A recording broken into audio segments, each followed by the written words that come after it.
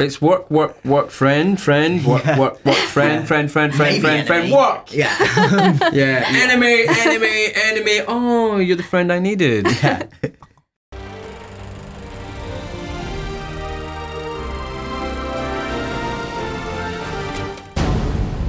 Igor, you and I shall be at the very heart of a scientific enterprise that will change the world. We shall create a life out of death. It's alive. This gives us a new twist on the Frankenstein story. What do we learn about Victor and Igor? Is there something new?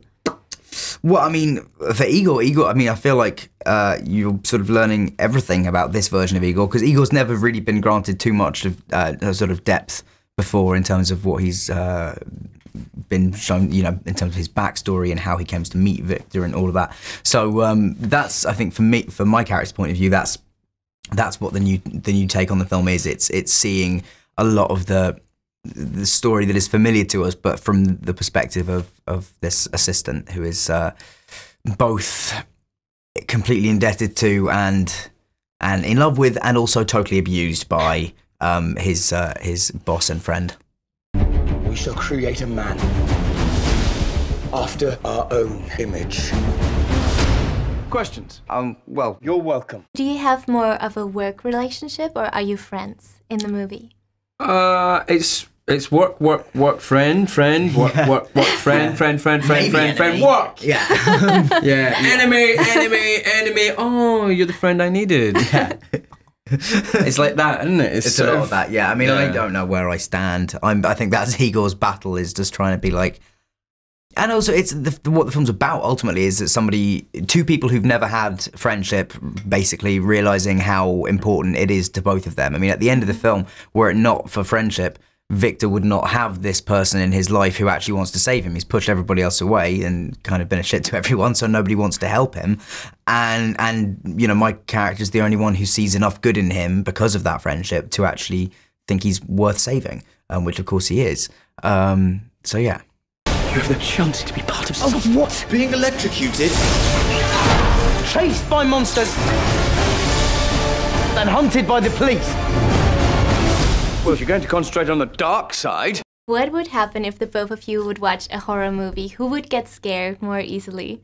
If it was about the devil, I think I'd be out the door within about 5 minutes. But other than that, I'm all right with horror movies. Yeah, no, I'd be scared. I'd be scared real quick. Yeah. So are you not a fan of the genre, or are you just very careful with what you watch? No, I mean, I'm a fan of it, but I can't watch too much of it, because it does, like, I'm easily freaked out, and on like a psychological level, I'm still kind of a child, so I can be terrified as much as they can. At the beginning of the movie, there's this really intensive quote I couldn't get out of my head. It said that you can't judge cruelty if you've never known kindness. What do you think about it, and what can each of us do to make this world a little bit kinder? I mean, I think there's something that's absolutely right. You know, it's the circumstances which people can get used to living in just because they've never known anything else are pretty awful. I mean, you can learn to tolerate a lot if it's all you know, because you have to, because it's out of sort of a survival mechanism. But yeah, I mean, it is a very, very good line. Mm-hmm. Is there something you maybe feel inspired to, like, make this world a better place? Yeah, there's certain charitable organisations that I think do incredible work, and I support them as much as I can. And yeah, seeing people who really actually give up their lives to help others is always really inspiring. And trying to help them do what they do is something that I've done.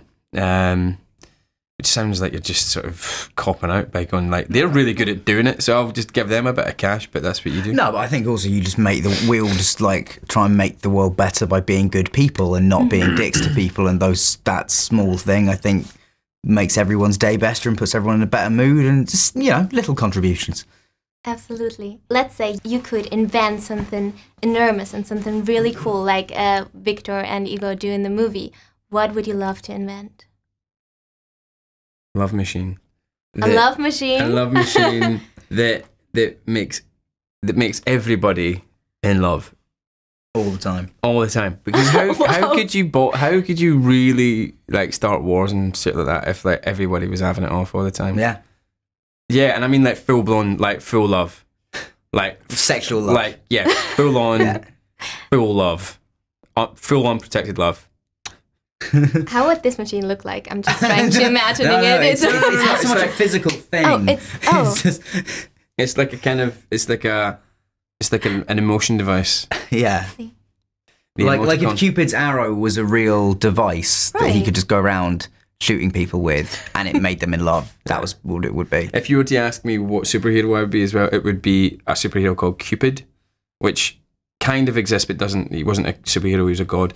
But I would be a superhero called Cupid, doing the same thing basically, because you could just like walk onto the battlefield with two countries facing off against each other, and like, I've got nuclear weapons, like, oh, I've got nuclear weapons as well. You can be like, everybody be in love. And then they'd start like getting off, and it'd be hilarious. That would be amazing. Yeah. But it's true though, isn't it? So it'd be a love machine. Exactly what we need. I mean?